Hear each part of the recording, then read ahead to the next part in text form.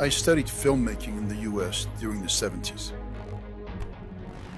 Recently, I've been doing talk shows on the voiceless dissidents, those that deserve to be heard but are silenced by the corporate media.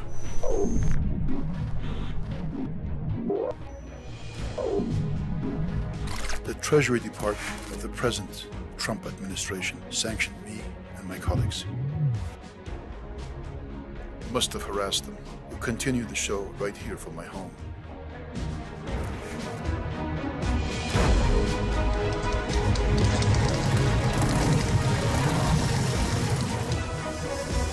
I am Nader Talebzadeh on Nader's show.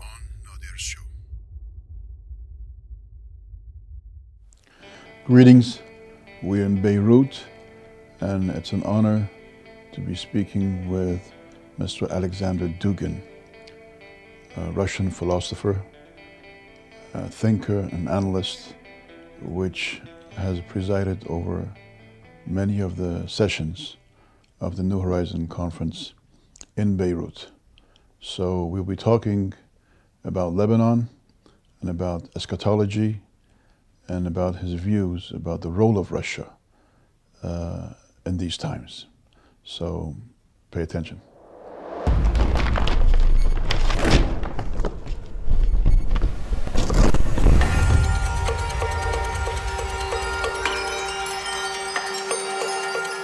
Alexander Gelyevich Dugin is a Russian political scientist, traditionalist, and one of the most popular ideologists of the creation of a Eurasian empire that would be opposed to North Atlantic interests. He's had close ties to the Kremlin and Russian military. Dugin serves as an advisor to the State Duma Speaker and key member of the ruling United Russia Party, Sergei Naryshkin. Dugin was head of the Department of Sociology of International Relations of Moscow State University and director of the Center for Conservative Studies at the Faculty of Sociology, MSU. He was the leading organizer of the National Bolshevik Party, National Bolshevik Front, and Eurasia Party. He's the author of more than 30 books, among them Foundations of Geopolitics, 1997, and The Fourth Political Theory, 2009. In The Fourth Political Theory, he introduces a new political theory beyond capitalism, communism, and fascism, combining the best elements of all three.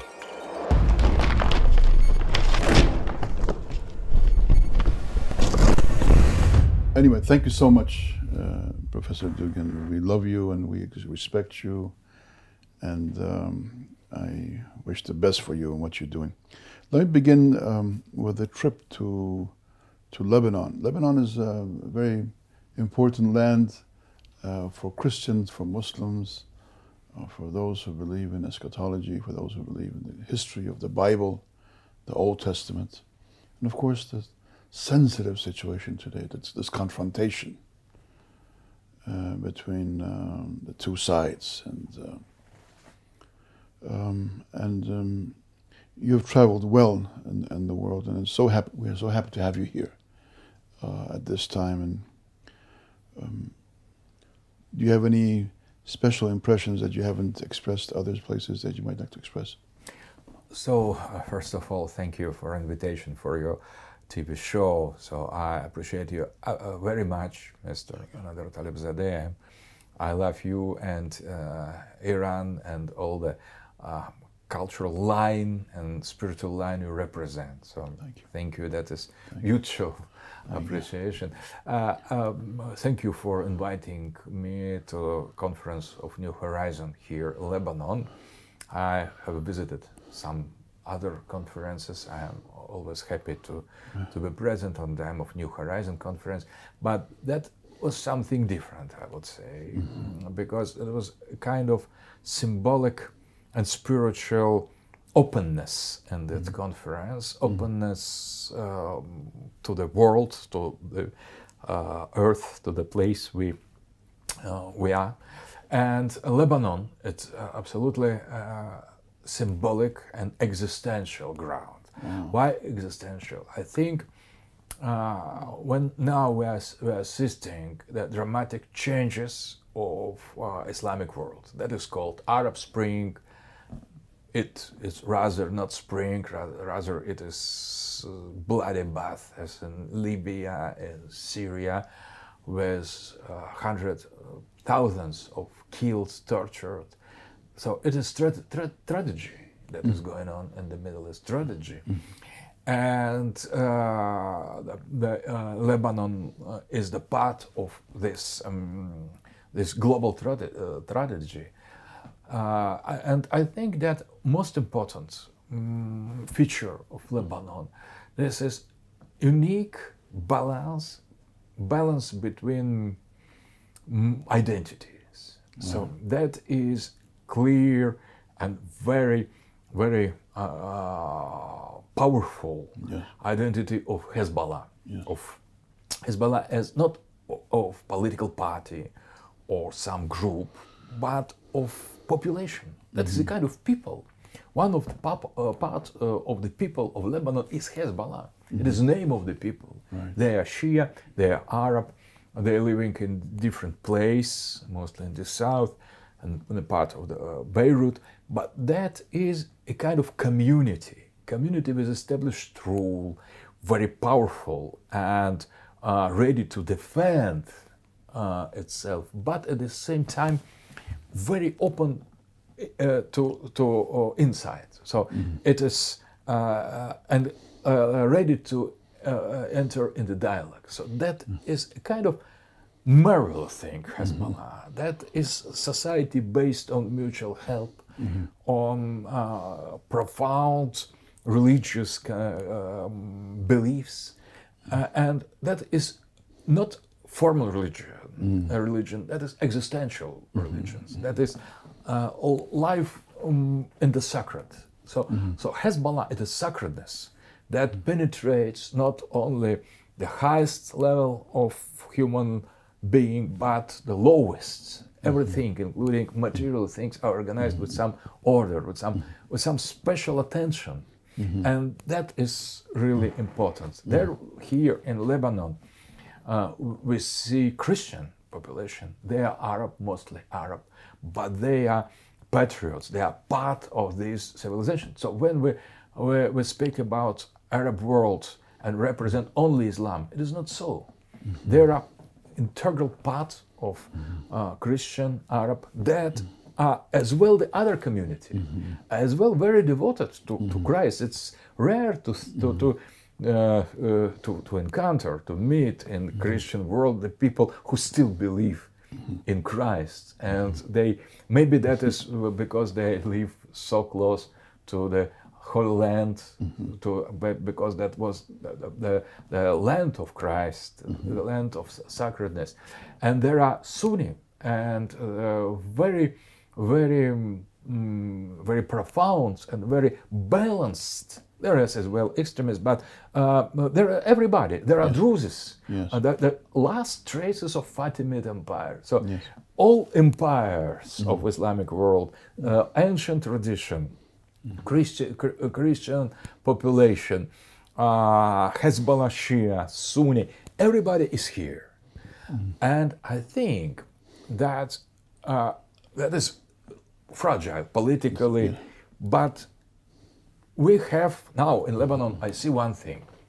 We have a great task in front of us to save that, to keep that alive, to guard that, to conserve that, and don't let to destroy that by all these bloody events that are around Lebanon. So Lebanon is a kind of special,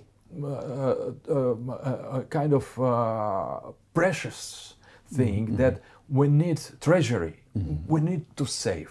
If we manage to save Lebanon with all these identities, with all these communities coexisting in the balance, we could build Islamic world or Arab world based on this pattern. So that is very important. And I think that in that sense, that's existential ground. It is not only this small country with small communities. That is the image of the global Arab world. That is the image or model for the huge amounts of population and geopolitical zones. So I see in Lebanon example how that coexistence is possible without the West, without liberal models. So that is traditional coexistence. It is not imposed liberal multiculturalism. That is something very organic. And if we don't destroy artificially with violence this organic coexistence, it could be prosperous during the hundreds of years and thousands of years. So there is something very, very ancient about Lebanon. Yes. You know, about 4 decades ago, the Shia of Lebanon were completely unknown, and they were not seen at all, unclandestine. They're clandestine. They're not seen at all. But after Israel invaded Lebanon in 1982, the resistance was born. And this resistance was persistent. And of course, the ideology that pervaded from Iran, the Islamic Revolution, entered into this area. And this force became Hezbollah. Today, Hezbollah is it's sort of a game changer in the area. Now, out of all this scene, this arena, Russia enters. Out of all the West, the only people that enter this arena of Hezbollah, and then what they did with Syria, Russia entered, and you as a Russian intellectual have also strike with eschatology.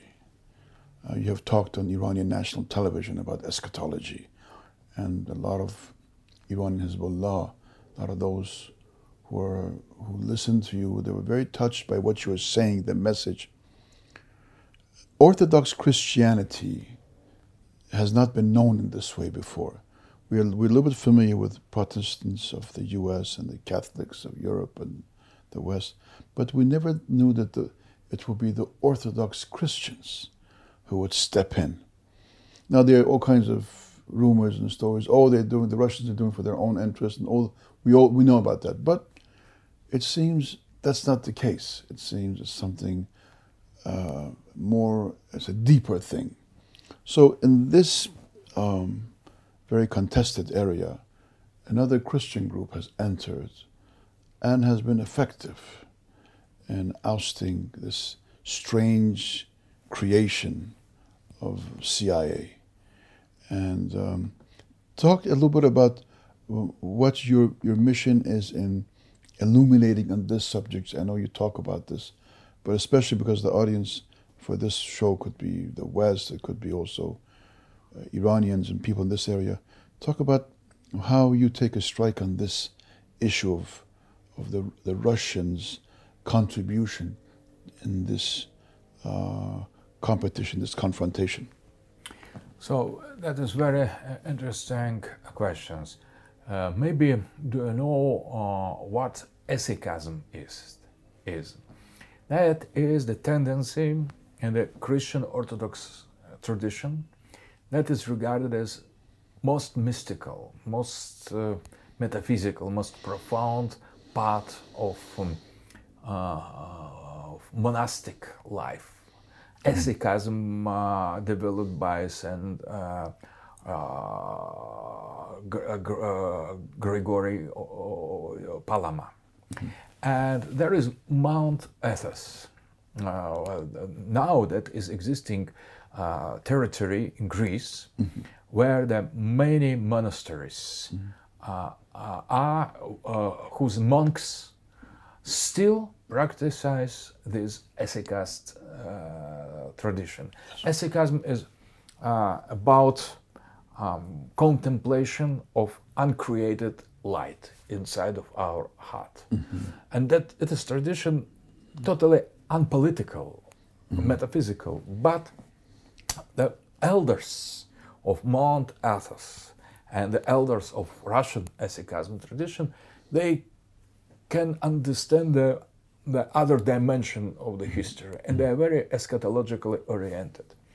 And I have heard one history.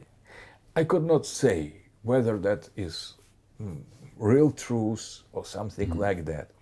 So before taking decision to intervene in Syria, our president, Mr. Putin, has talked with one of the elder of this Mount Athos, Greek monk, practicing hesychasm, this metaphysical way of contemplation that is the core of our Orthodox tradition, and who has said to him, or suggested to him, you should go to Syria. So now we are almost in the Shia. We are almost in the Vilayet Faqih, where there is some metaphysical contemplation of the spiritual reason of to do some political decision, important, to go to war or make peace, based on some purely spiritual ground. And as long as I know Vladimir Putin, who is Orthodox believer, Christian Orthodox, for him this advice of small monk of Mount Athos was the decisive element. And maybe this monk didn't explain why he should go there, maybe in order to save Christians in Syria, that in of Malula, of other parts, because that was the land of Christ, devastated by this, as you have justly said, creation of CIA, that because the West was behind the ISIS and Israel and Arabia, Saudi Arabia. Maybe there were other reasons, but I only would like to draw attention that there was something eschatological in that, but in the context and the world vision of these monks on the Mount Athos, and I was there as well, and many of my friends regularly visit Mount Athos. There is clear understanding of what is modernity. That modernity, it is last time. Modernity, globalization, the Western hegemony, it is the Satanism, pure Satanism. And we are coming to the last moment, or to the last Armageddon, last battle between the force of light and the force of darkness. And for these Orthodox monks, the Western postmodern liberal civilization and all the proxies of it in the Middle East, radical terrorists, takfirists, or these provocators of bloody Arab spring, all of them are part of this Antichrist. And so, properly, in the eyes of the monks of Holy Mount Athos, Agia Ora, Russians, we came to Syria to participate in the final battle. We came maybe for the first time with weapon, with army, to the Holy Land in order to defend the justice, the light against this army of darkness. So that is, I think, a known element of a Russian military expedition. I wouldn't dismiss as well some materialist or strategical reasons. They were, but all geopolitical. I have explained in my geopolitical writings why we should return to the Middle East, why Middle East is so important for the security reasons. But main point, I think, that is very light detail, small detail, that because that is something of spirit. In Bible there are words about the prophet Eliyahu, Elias, Yes. that when the God revealed himself to him, that was not in the huge sound or trembling of the earth, but in the very, very light and silent voice of the wind. Yes. And that I think that maybe this advice of our elder of Mount Athos was exactly not these geopolitical considerations of the ships or army or missiles, but just this thin voice of light wind, but that was decisive.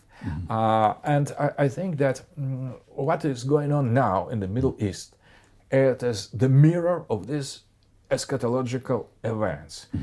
And interesting, there is Protestant vision, Protestant eschatology that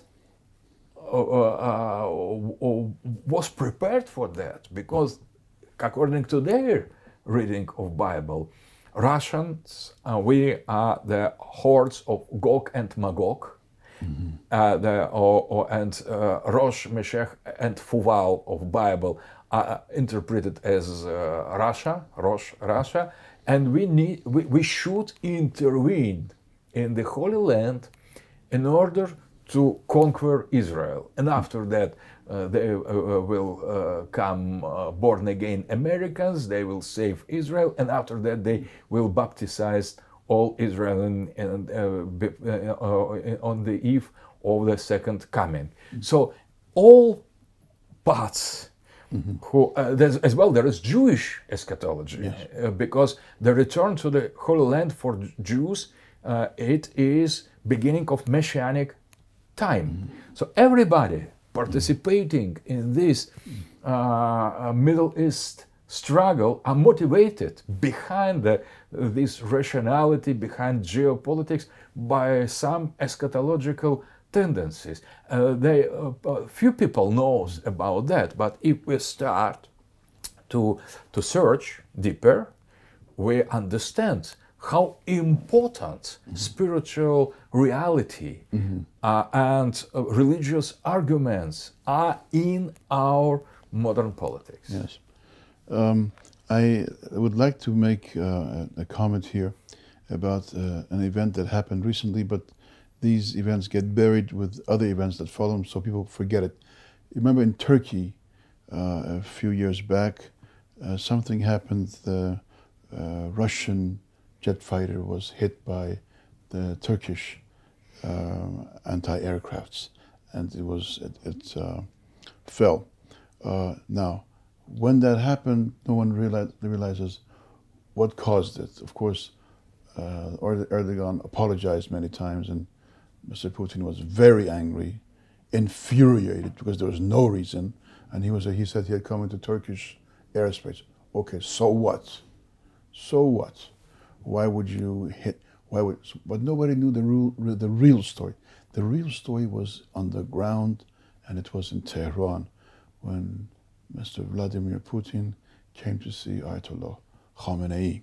And that evening, that meeting was very interesting, and it was elaborately shown on the media, where they came in a very friendly fashion, in a very, very interesting, very respectful, dignified way. And people saw the smiles and the satisfaction in the faces of these two gentlemen. And there was this elation also among all those people who believe in Ayatollah Khamenei and his way, and in Mr. Vladimir Putin. There was a sense of sort of happiness that they have met. Of course, now the success of defeating ISIS is a happy event. The fact that and this happiness had to be soured. And the next morning, right after this meeting, which had proliferated the media, the images, the jet fighter was hit, and all that thing was forgotten suddenly. All that moment was forgotten, and it turned into this infuriated president of Russia against the Turkish leader, and of course threats were mentioned, things. I want to say how the West is very careful, very jealous of this sort of accompaniment, this sort of coalition, that they go to extremes to sour it.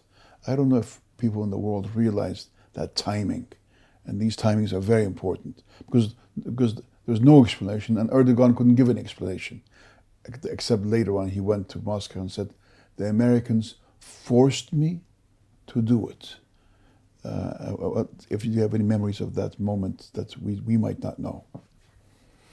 Yes, that you're absolutely right. About Turkey, I participated in all the elements of the tragic situation, and that was not precisely Erdogan who has ordered to down our plane. That was already the coup against him. So that was Fethullah Gulen's sect that made that, and Erdogan was put in the awkward position precisely because before that, on the eve of that, he has come to the conclusion agreement with Putin. So that was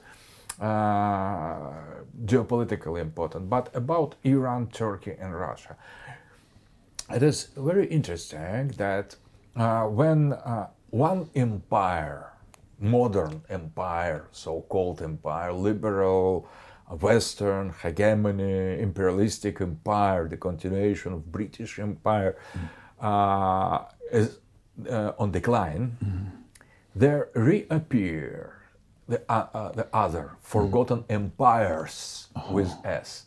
And it is very interesting that what we see in Syria, reappearance, re-emergence of ancient empires destroyed before by the same West. Yes. So we see reappearance of Russian Empire because Putin has something imperial in him. Maybe he is not yet the Tsar, but he is the kind of symbol of the return to the Russian past, to the Russian eternal imperial mission, not of the past, but of the present and for the future. So it is clear that now we are re-emerging Russian Empire. But what is Iran? That is re-emerging Persian Empire. It is not only nation states. It's something more than that. It is not national. It is Shia legacy. And I think that Lebanese Shiites, they don't consider themselves only as in the Western logic of citizens of nation state Lebanon. They are part of this Shia world. Yes. And this Shia world is the part of the Muslim world. So that is the different identity. And I think that this Iranian Shia identity is very, very important. And that is embedded in the reality of Middle East in Syria. And there is the other empire, that is Turkish Empire. And Erdogan is a kind of transition to revival of this empire. So when one empire declines, the other empires arise. And we see the next empire, we see Chinese empire. Yes. Now we see Xi Jinping. It is not only Maoist, communist country. That is new empire, more and more powerful.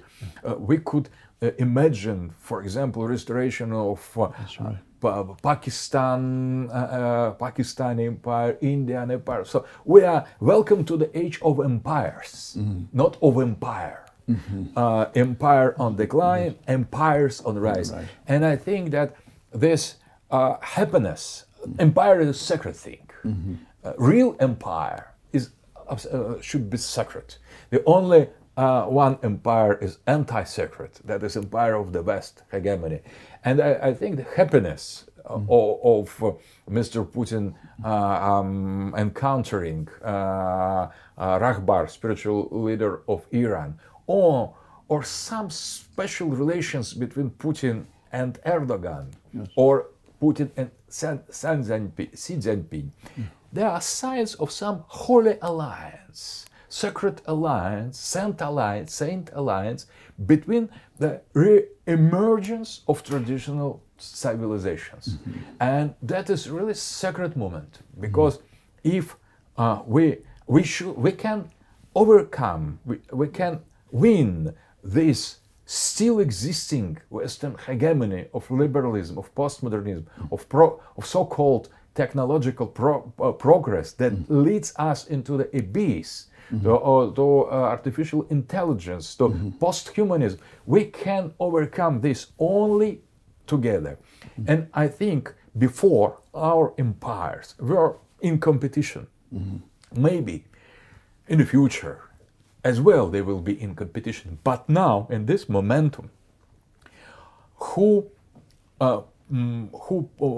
provokes competition is enemy of all of us. That is agent of hegemony that doesn't want to disappear. So now we are in the situation that we should unite all our imperial powers in order to emerge finally, to be rebirthed and reborn. And to be reborn, we need all of us. We need Persians, we need Turks, we need Arabs, we need Chinese, we need Russians together. Yes. And Middle East, it is precisely the place where this process arrives at its most concentrated form. So here everything is decided. Here in Lebanon, in Syria, in Palestine, in Iraq, in Saudi, in Yemen, and now heroic people of Houthi, they fight against the same power of the Saudi Arabia that caused so many troubles in this region. So it is the same. And maybe they are fighting for Yemenite empire, because that was traditional empire, and what Saudi Arabia represents, it is not traditional. It is reformation. It is modernism disguised, the modernism disguised as fundamentalism. The real tradition, it's Yemen. It's not Saudi Arabia. So I think we are assisting in a moment of re-emergence of empire, and this re-emergence is precisely here, in this land, in Lebanon and Syria and Palestine.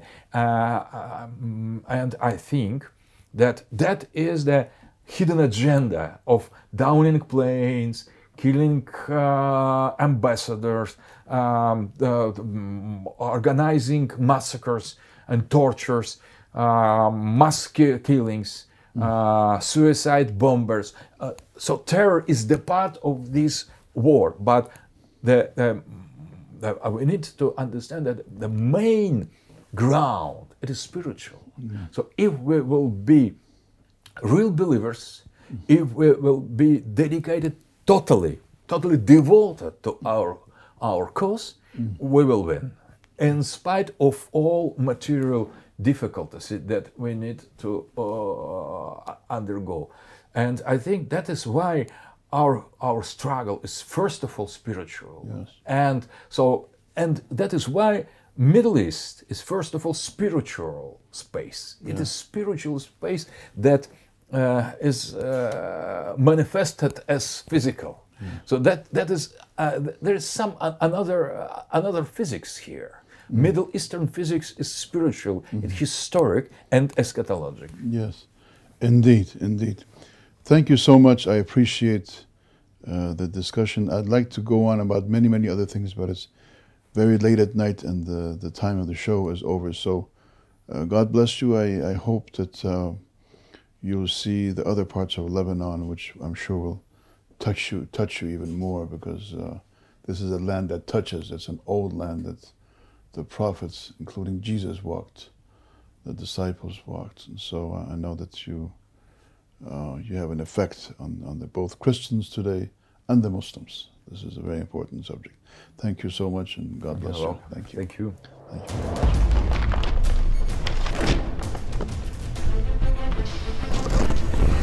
Thank you for watching the program. We'll see you next time, so stay tuned.